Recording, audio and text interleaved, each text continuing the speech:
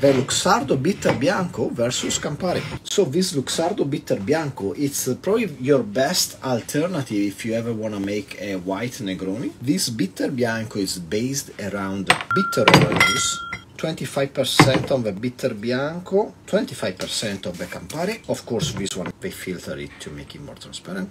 I really like this Bitter Bianco. It has more orange than the Campari, but it's not Aperol. Aperol is just orange juice, basically, to me. This one, it's bitter. It's really nice and smooth. It's also fairly sweet. Less spicy than a Campari. Actually, people that don't like Campari might like this Bitter Bianco. It's really good, really drinkable. Campari is Campari.